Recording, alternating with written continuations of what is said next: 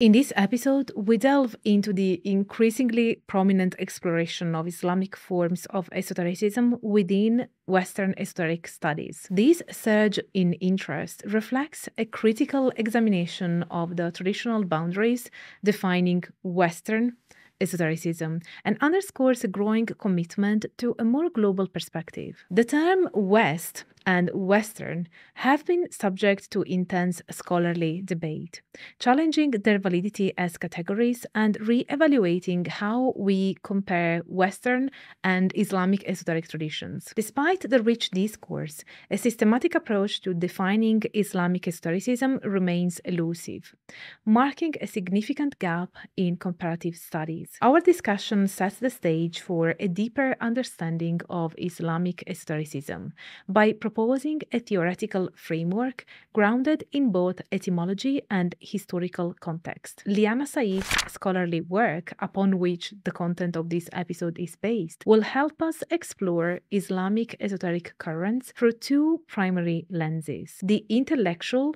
or revelatory understanding of hidden phenomena, and their intersection with personal and communal expressions of piety. Particular focus will be placed on two pivotal eras: the formative period between the 10th and the 13th centuries, which saw the rise and institutionalization of Sufism, and the early to mid-20th century, marked by the emergence of Islamic esotericism within the traditionalist school. By tracing the concept of Batiniya or esotericism across these periods, we aim to illuminate the dynamic interplay between medieval and modern interpretations and their respective social, political, and intellectual contexts. This episode invites you to journey through the diverse manifestation of Islamic esotericism across different epochs and regions, offering a preliminary yet insightful exploration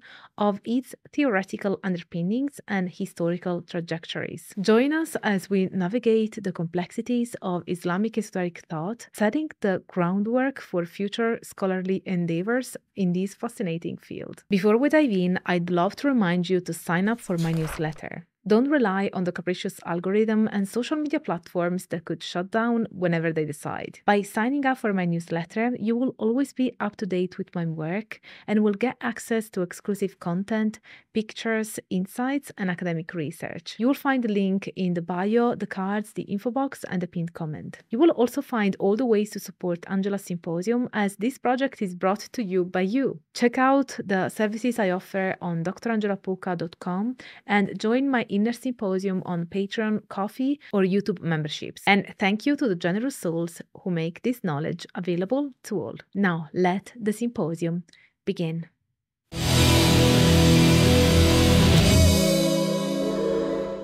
Hello, Symposiast! I'm Dr. Angela Puka, Religious Studies PhD, and this is your online resource for the academic study of magic, esotericism, paganism, shamanism, and all things occult. As Liana Saif highlights, the globalization of esotericism, particularly as it intersects with Islam, prompts a re-evaluation of the traditional narratives that have predominantly centered on Western esoteric traditions. The seminal works of Antoine Fevre, notably Access to Western Esotericism, have been instrumental in sharing these narratives, positing esotericism as a phenomenon emerging primarily within the Western context, particularly during the Renaissance. Fevre's cautious approach to universalizing esotericism reflects a methodological stance aimed at preserving scholarly objectivity, yet his framework notably sidelines Islamic esotericism.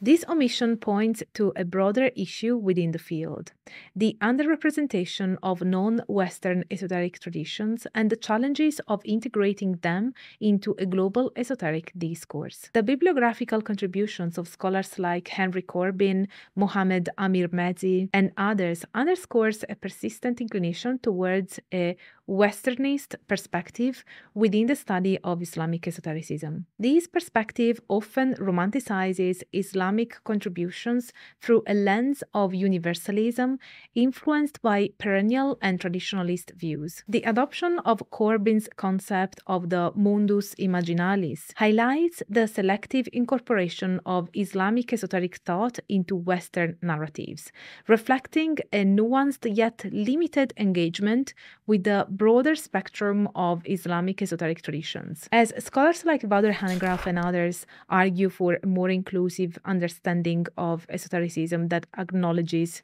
its global dimensions, the field faces the challenge of reconciling the specificity of Western esotericism with the universality of esoteric traditions worldwide. This entails grappling with the complex interplay of cultural, religious, and historical factors that have shaped esoteric practices across different societies. The discussion extends beyond academic categorizations to engage with deeper questions of cultural exchange, identity formation, and the legacy of colonialism and Orientalism. Kennet Granholm's critique of the othering inherent in esoteric discourse and the subsequent call for a de-orientalization of Islamicate occult sciences by Matthew Melvin Koshki further illuminate the need to transcend Orientalist frameworks. This calls for a reevaluation not only challenges the binary of West versus East, but also advocate for recognizing the fluid and interconnected nature of esoteric traditions. This perspective invites a more nuanced understanding of the historical and intellectual entanglements that have contributed to the rich landscape of global esotericism. In the field of Islamic studies, the delineation of esoteric and esotericism has often been approached without deep reflection, primarily associating these terms with Sufism and Shia Islam. This association, largely inherited from scholars like Eliade and Corbin, is rooted in the binary of esoteric versus exoteric interpretations, a distinction that has historical and political underpinnings, especially within the context of Sufism and Shia traditions, where discretion was a necessity in a persecutory environment. Critiques such as those by Faraz Hamza argue that the application of esoteric in Quranic exegesis and Islamic studies has been arbitrary, calling for a nuanced understanding of what constitutes esoteric content beyond mere textual analysis. This challenge suggests a move away from evaluating texts on their esoteric merits based solely on their content, towards an understanding of esotericism as a mode of knowledge, shaped by broader historical and epistemological contexts. The debate extends to the role of Sufism within Islamic esotericism, with some scholars like Simon Sorgerfrey questioning the exclusion of Sufism from the esoteric realm due to its adherence to exoteric religious duties. This perspective, however, introduces a new binary of orthodoxy versus heterodoxy, which may not fully capture the nuanced relationship between Sufism and Islamic law, suggesting that adherence to the law does not necessarily preclude an esoteric dimension. Further exploration into Islamic esotericism is seen in the works of scholars like Noah Gardiner, who examines the social discretion and elitism of occultist and Sufi communities, and Matthew Melvin Koshki, who discusses the de-esotericization of occult sciences. These studies highlight the fluctuating significance of discretion and secrecy in Islamic esoteric traditions, indicating that these are not definitive traits of Islamic esotericism, but factors influenced by historical and regional specifics. It's also important to touch upon the philosophical underpinnings of esotericism in Islam, as exemplified by Naṣr Ḥāmid Abū Zayd's work on the philosophy of interpretation and explanation. Abū Zayd advocates for a holistic approach that recognizes the inherent subjectivity in interpreting sacred texts, suggesting that esotericism, rooted in this interpretive philosophy, is central to Islamic intellectual and mystical pursuits. This exploration into Islamic esotericism from the perspective of Islamic studies invites a broader, more nuanced understanding of historic traditions within Islam. It challenges binary distinctions and calls for an appreciation of the complex interplay between text, interpretation, and historical context in shaping what is understood as esoteric knowledge within the Islamic tradition. The terms batin and zahir, translating to esoteric and exoteric respectively, are deeply rooted in Islamic thought, reflecting the inner and outer dimensions of understanding, particularly in the context of Quranic exegesis. The concept that each verse of the Quran harbors both an apparent zahir meaning and a hidden batin one underscores the tradition of seeking a deeper esoteric interpretations beyond the literal text. This duality is not unique to Islam. It echoes ancient philosophical traditions where secret doctrines were reserved for a select few, paralleling the esoteric teachings of figures like Pythagoras and the dual doctrine approach of ancient philosophy. Batiniya, or esotericism, has historically carried various connotations, from positive associations with wisdom and deeper knowledge to pejorative implications, particularly when it challenges or seems to bypass exoteric religious practices. This term has been applied to groups and individuals focused on the esoteric dimensions of Islam, including Sufis and Ismailis, illustrating a broad spectrum of engagement with hidden knowledge. Significantly, the use of batin and its derivatives is not merely a modern or external imposition, but is found in classical Islamic texts, highlighting a long-standing recognition of an esoteric dimension within Islamic scholarship. The debate over the balance and interaction between batin esoteric and zahir exoteric aspects of Islam reflects deeper questions about the nature of divine knowledge, the accessibility of spiritual truths, and the relationship between the letter of the law and its inner spiritual essence. Islamic esotericism, as outlined by scholars like Al-Ghazali, involves a nuanced and multifaceted approach to religious knowledge, emphasizing the importance of spiritual insight and the necessity of maintaining a balance between the outer forms of religious practice and the inner pursuit of divine truth. This tradition acknowledges that certain aspects of spiritual knowledge are reserved for those with the requisite spiritual maturity, echoing the ancient philosophical notion that some teachings are not suitable for the uninitiated. The term batiniya thus serves as a bridge between Islamic and broader esoteric traditions, acknowledging the complex interplay between exoteric religious practices and the esoteric pursuit of deeper spiritual truths. It underscores the richness of Islamic thought, where the quest for divine knowledge encompasses both the outward adherence to religious law and the inward journey toward understanding the hidden mysteries of the divine realm. The early 20th century witnessed the crystallization of Islamic esotericism as a concept within European thought, significantly influenced by the traditionalist school. This school, with figures like Hanegraaff and Fridtjof Schuon, emphasized the distinction between the exoteric and esoteric aspects of Islam, paralleling these with the concepts of Sharia, the law, and Hakikah, inner truth, respectively. Guénon, in particular, identified Sufism as the embodiment of Islamic esotericism, viewing it as a pure and universal tradition that offers a path, tariqah, from the exoteric to the esoteric.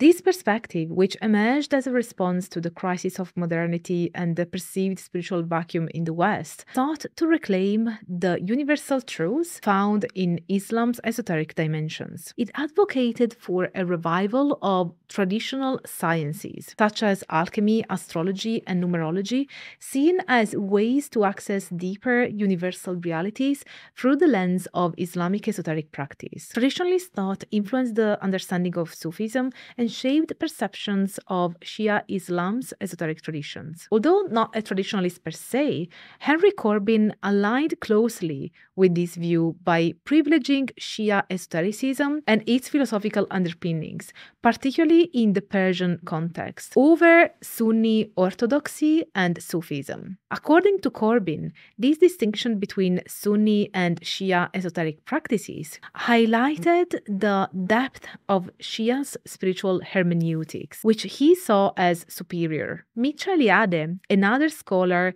with traditionalist inclinations, similarly distinguished between Sunni Islam, which he perceived as predominantly exoteric, and Shia Islam's esoteric dimensions. For Eliade, Sufism represented a major tradition of Islamic esotericism, yet he suggested that Shia esotericism was the primary source of Sufism's mystical insights. The traditionalist and perennialist framing of Islamic esotericism thus underscored a universal quest for spiritual truth, positioning Islam, particularly through Sufism and Shia thought, as a critical repository of esoteric wisdom. This framing not only influenced Western scholarship on Islam, but also impacted how Islamic traditions were understood and practiced in the modern era, both in the West and in the Middle East. The legacy of this 20th century discourse is a complex interweaving of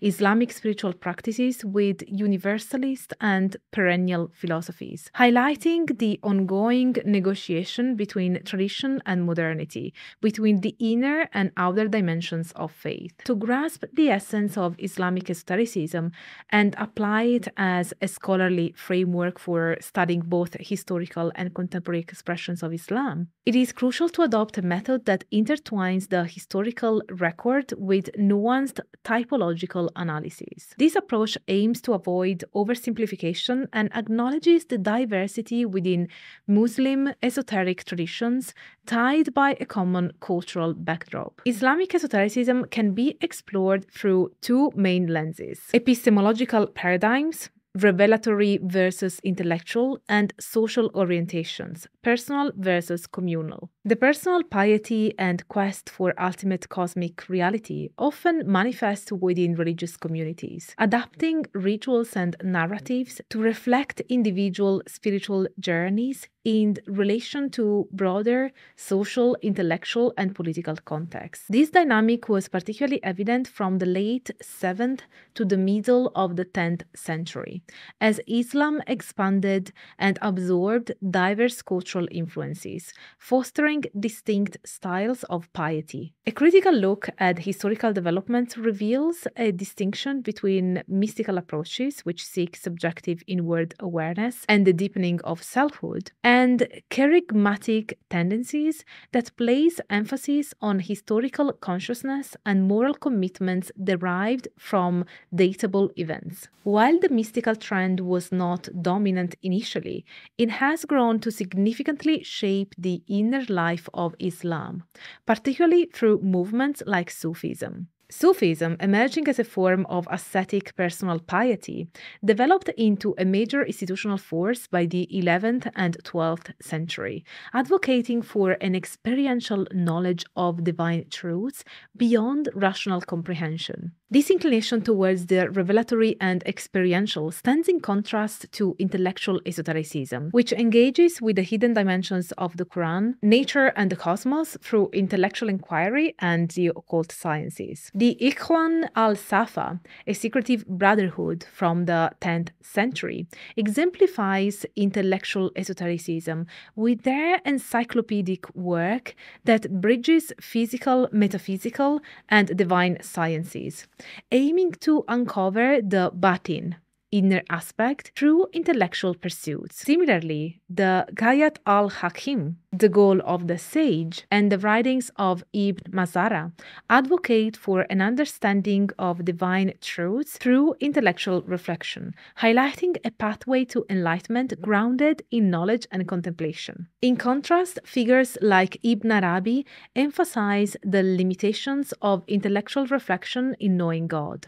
advocating for knowledge through revelation and spiritual exercises that lead to divine witnessing. This divergence highlights the ongoing dialogue and sometimes tension between the mystical, revelatory, and the intellectual approaches within the Islamic Esotericism. 4 principles can frame our understanding of Islamic Esotericism: the exegetical principle, emphasizing Quranic exegesis; the epistemological principle, distinguishing between intellectual and revelatory knowledge; the social principle, reflecting personal or collective salvation efforts; and the translinguistic principle, underscoring the use of symbols and allegory to convey esoteric knowledge. This framework offers a comprehensive lens to study Islamic esotericism, accounting for its rich diversity and deep historical roots, while also acknowledging the complex interplay of intellectual inquiry and spiritual experience that defines its essence. Islamic esotericism encompasses a rich and diverse historical tradition that defies simple categorization. 2 key texts, the Gayat al-Hakim and the Rasail Ikon al-Safa, illustrate the intellectual nature of esotericism, yet they differ in their approach to community engagement. The Ilqam al-Safa, for instance, adopt a collective orientation, aiming to guide the Muslim community, Ummah, towards a harmonious utopia where individual and collective, individual and experiential realms are intertwined. The discrete social presence and engagement with occult sciences, often associated with esotericism, are not essential criteria. Historical practices vary widely, with the occult sciences becoming central to imperial ambitions in the Safavid, Mughal, and Ottoman empires during the early modern period. The utilization of occult sciences for political ends challenges the notion of esotericism as inherently discrete and marginalized. A re-examination of Islamic esotericism's place within broader historical and cultural contexts raises questions about its classification as rejected knowledge, a concept pivotal to understanding Western esotericism. The diverse regulatory environments of the Islamicate world, lacking a central authority akin to the Church, suggest a different dynamic of acceptance and censorship, further complicated by colonial and post-colonial impacts. Also, the dialogue between mystics and philosophers, particularly in the medieval period, underscores the contested nature of truth and knowledge. Figures like Ibn Arabi advocate for knowledge through revelation and spiritual experience, contrasting with intellectual approaches that seek divine truths through rational inquiry. This tension mirrors post-Enlightenment debates on the legitimacy of rationality versus revelation, inviting further exploration of how Islamic esoteric currents navigated these shifts. Finally, contemporary expressions of Islamic esotericism, influenced by Western esoteric traditions, highlight the evolving nature of these spiritual practices. So today's exploration and our source challenges us to consider Islamic esotericism as a dynamic and multifaceted tradition transcending simple dichotomies and definitions, reflecting the complex interplay of history, culture, and spirituality. This is it for today's video. If you watched until this point, leave me a magnifying glass emoji. Now, my dear symposiasts, this project of delivering free academic knowledge based on peer-reviewed research can only exist thanks to your support. So if you have the means and want to make this project available to everybody, please consider supporting my work with a one-off PayPal donation by joining memberships, my inner symposium on Patreon and Ko-fi, super thanking me in the comments, and checking out my services at drangelapuka.com. You can book a private session with me, you can book a tutoring session, a private lecture, you can commission videos, and much more, so check it out. Also, don't forget to sign up for my newsletter so that you can get to know me better and get exclusive content. And if you like this video, don't forget to smash the like button, subscribe to the channel if you haven't already, activate the notification bell so that you will always be notified when I upload a new video. Share this video around, leave me a comment because I want to know your thoughts about this episode. And thank you so much for being here up until this point. I hope that you stay tuned for all the academic fun. Bye for now.